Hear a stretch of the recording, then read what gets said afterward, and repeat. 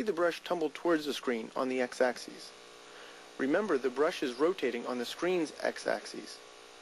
Now we'll turn the brush button on and preview. This time the brush spins around its own x-axis. This idea is the same for all rotations, though it isn't always easy to predict what a complex set of rotations will look like. You'll probably find that most of your moves can be accomplished with rotations around only one axis at a time. If you have found this last example to be confusing, you should review the chapter on Prespective in your DPaint 3 manual. There you will find more information on the differences between screen and brush angles. This might help you understand how the Move requester uses them. We've now worked our way down to the Go Back button. We'll show you the results of two different move paths, one without using Go Back and another with Go Back. After we clear all the frames and reset the perspective to its original orientation, we position the brush at the bottom of the screen and stamp it down. Next, display the Move requester and clear the edit fields. Set the Y distance to 200 and the Z distance to 400. Then draw. We're now creating the first part of the brush movement. The second part will continue from where the brush ended. In the Move requester, we'll set the X distance to 800, leave the Y distance at 200, and set the Z distance to 0. Then draw. Let's play this little animation back. 4 is the keyboard equivalent for play animation. In this animation, the brush moves into the distance and upward, and then shoots off the screen diagonally. Because we did not use Go Back, the second part of the movement follows the end of the first part. Let's stop and try it again using the same settings, but we'll click Go Back before drawing the second part of the animation. We need to clear the frames and reset the perspective again. Let's try to stamp the brush down just about where it was before. We'll move the brush for its first segment using the same settings as before. When we go back to the Move requester, we click Go Back to reposition the brush to the same place that we had stamped it down. Once again, we'll set the X to 800, leave the Y at 200, and set Z to 0. Now let's draw.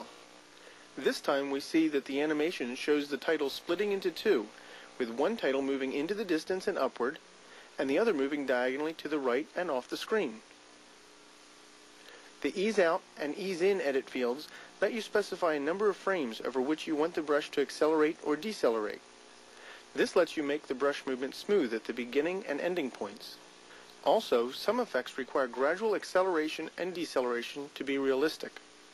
A bouncing ball is a good example of how this feature works. In the process, we'll also use the Come To option. Let's clear all of the frames.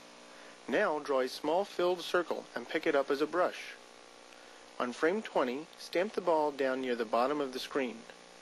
In the Move requester, click Clear and enter -170 for the Y distance, telling DPaint we want the brush to move downward. Set Ease Out to 20 and make sure that the count is also 20 to specify a gradual speed increase over 20 frames. Next, we'll select the Come To option so that the movement ends on the frame that we stamped our brush on. Let's see how it looks. We play it back in ping-pong mode from the Anim menu, or press the key equivalent, 6. Not bad. What remains in the Move requester are the trails and fill functions. They are best explained in the Putting It All Together section of this video. This might be a good place for you to pause the tape and experiment with some of these techniques yourself.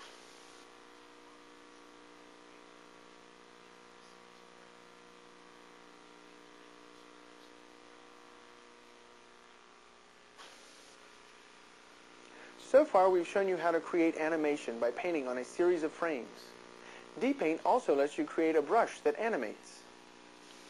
The brush changes while you paint, and depending on whether or not the frame changes, you create either animation or interesting effects. To begin, let's create a simple animation that we can easily pick up as a brush. We'll want to use the default palette and have 20 blank frames for our animation. Now let's make a small gradient-filled circle and pick it up as a brush. Then we'll stamp it down and bring up the Move requester. 360 degrees of Z rotation will give us an animation that looks a bit like a spinning planet. Now we'll step to frame 1 and choose Anim Brush Pickup from the Anim menu. This gives us a large crosshair just like the one we use to pick up standard brushes, but in this case it picks up from all of the frames. We see each of the frames flip as the area is picked up. Now we have an anim brush. Another way to pick up an anim brush is to hold down the left Amiga or Commodore key when you use the normal brush pickup tool. Now let's clear those frames. This time we'll step through the frames as we paint using the left Amiga or Commodore key.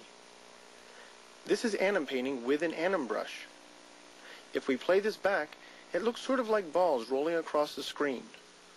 When you combine anim brushes into large animations, you'll find that occasionally you may want to change the rate or direction which the anim brush plays. For example, let's have our little planet spin in the opposite direction. This can be accomplished using the anim brush settings option from the anim menu. Just click the reverse button. Now our little planet spins in the opposite direction as we paint. While we're at it, let's try the yo-yo direction. Notice how the brush now spins back and forth? The duration field in the anim brush settings requester lets you specify how many stamps of the anim brush are used to complete its cycle. If the duration number is larger than the number of cells, the brush seems to move more slowly. If the duration number is smaller than the number of cells, the brush seems to move faster. Let's try painting normally with an anim brush and then paint with a duration set higher. This time we'll use an anim brush from the DPaint animation disk. We do this through the anim brush load item in the anim menu. Here's one, bird. This should work just fine. We need to set the direction so that the bird is flying properly. Now set the background color to light blue and clear all of the frames. We'll stamp the bird in the middle of the screen and use the move requester. Clear the old settings. We'll have the bird flying -100 in the X distance and -100 Y distance and draw. Our bird is flying outward from the middle of the screen towards the left edge. Now let's paint another bird that flaps more slowly. We'll go back into the anim brush settings and set the duration to 24 and the current frame to 1. Okay, let's get back to frame 1 and bring up the move requester again. We'll use go back to get our bird to the starting point. Then, so this bird has a different path, we'll set his X direction to +100 and leave everything else the same. As expected, our bird is being drawn to the right. As we play the animation, compare the flapping of the bird's wings. If we step through the frames of the animation one at a time, we can see that the bird on the right takes 2 frames before changing the wing position, while the bird on the left moves its wings on every frame. Now we've covered all the basics of DPaint 3's animation capabilities. You might want to load the animations on your DPaint 3 animation disk and play them, or create some of your own.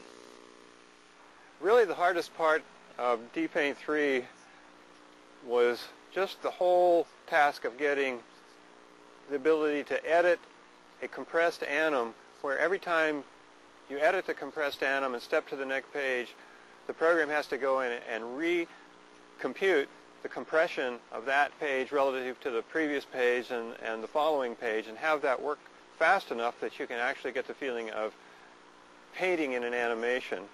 I also think that anim brushes, because of the fact that you not only can animate with them, you can also paint in a picture with them, are going to find a lot of uses that you wouldn't anticipate. I think it's probably the thing I'm most proud of in the program, because it was hard to do, yet it really enables people to make use of machines that don't have much memory and still do animations.